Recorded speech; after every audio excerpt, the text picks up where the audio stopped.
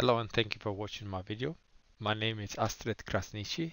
I'm Cisco CCNA, CCNP and Palo Alto certified instructor. In this video we are covering PCN SA 210. This is chapter 2, Initial Device Configuration. And this is the 8th video of that chapter, 2.8, Security Zone and Interfaces.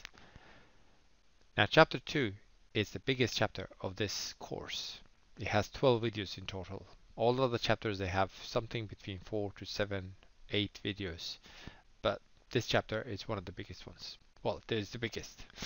Okay, so we start with the 2.8, Security Zone and Interfaces. Security Zone and Security Policy Rules. Palo Alto Network firewalls, they use the concept of Security Zone to secure and manage the networks.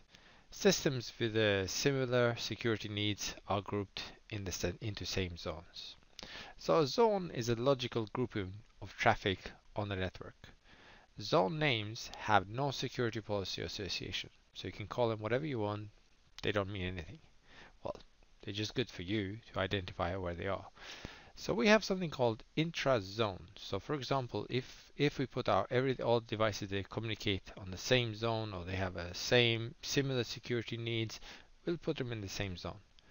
Now that's intra-zone. Intra-zone traffic within a zone is allowed by default.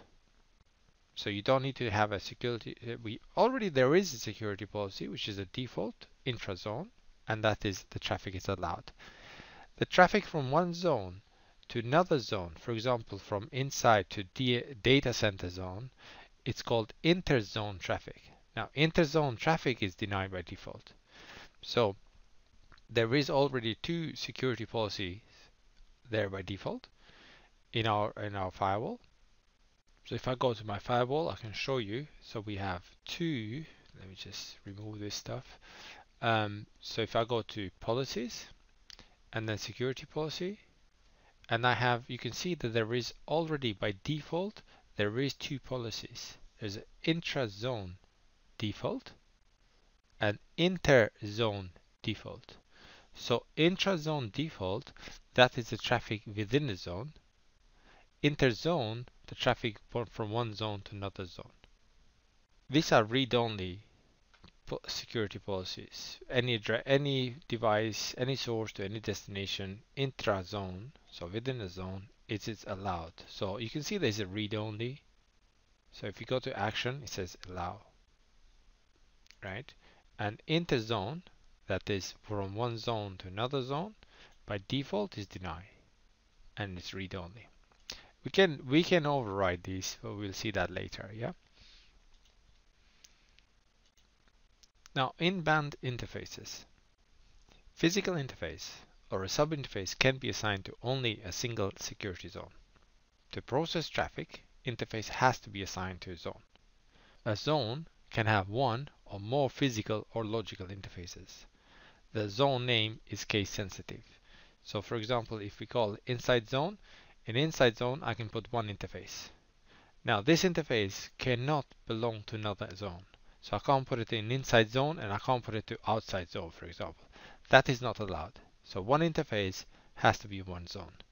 But a zone can have more than one interface. So for example, data center zone, as you can see, data center zone has got interface E13 and E14. Single slot firewall and multi-slot firewall. Now, when you see a single slot firewall, interfaces are marked with Ethernet 1, so that's a single slot, /1. For example, for the first interface. As you can see there, that's the first interface is E11. E1/1. The Ethernet Ethernet 1/2 is the next one up, and so on.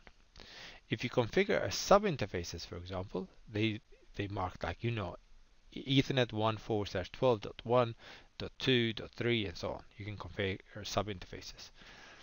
Now, multi-slot firewall has, for example, Ethernet 1/1 for the first slot, Ethernet 2/1 is for the second slot, and so on.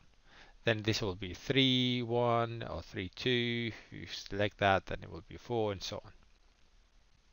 Zone types and supported interfaces. Now, different zone types supports only specific interface types.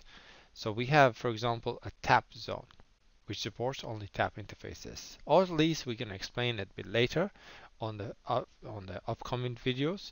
But a tap zone, for example, what I want you to think of is a SPAN, switch port analyzer. Next video is going to talk a bit more about what is tap zone and tap interfaces, for example. The next one is a virtual wire zone. For example, if we had, say, a switch here communicating to another switch on this side, and we want to have our firewall to see what's happening between them, but we don't want to change the topology. For example, we can just put our firewall here, and it will find out what this port, ingress and egress ports, what they communicate in, and do we allow that traffic or so on. That's a virtual wire. But again, we're going to talk in the next video more about virtual wire. Next is tunnel zone. There's no interfaces assigned to tunnel zone, and tunnel zone is available starting with the PanOS 8.0, and it's something called tunnel-in-tunnel encapsulation we're going to be using a tunnel zone for. And then we have a layer 2 zones, which we put layer 2 interfaces. Now in layer 2 zone or layer 2 interfaces, they don't have an IP address. And then we have a layer 3 zone. In layer 3 zone, we have a layer 3 interfaces, VLAN interfaces, loopback interfaces, and tunnel interfaces. All of these are going to be assigned an IP address. Management interface and high availability interfaces are not assigned to any zones. To create a security zone, we need to navigate to Network, Zones, and then we click Add, and then we choose what zone we have. We need to put the name, so we need to provide that information it's required, and then we need to say the type of zone is it, and then we have to add the interfaces.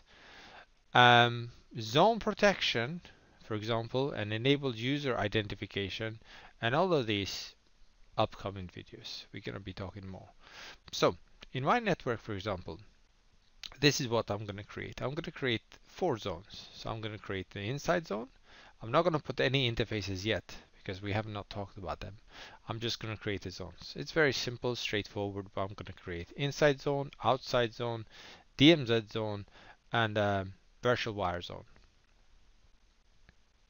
So I need to go to Network, Zones, and then by default you see there is no zone. So we're just going to create a inside zone, and I can type the log settings here. I can do like log forwarding, which we're going to talk again later. Then these are available zones. So we have a tap, virtual wire, layer 2, layer 3, or tunnel. One thing that we have to remember is the names are case sensitive. So if I type inside, it's not the same, and if I just type inside.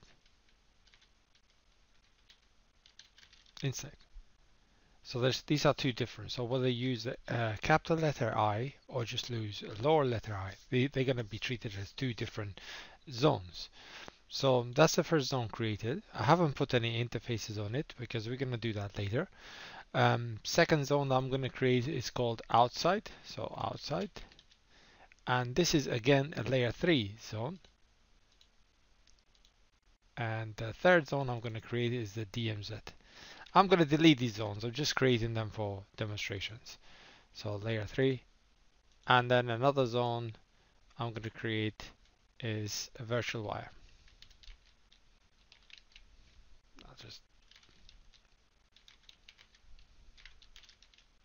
Virtual wire, and this is a virtual wire zone.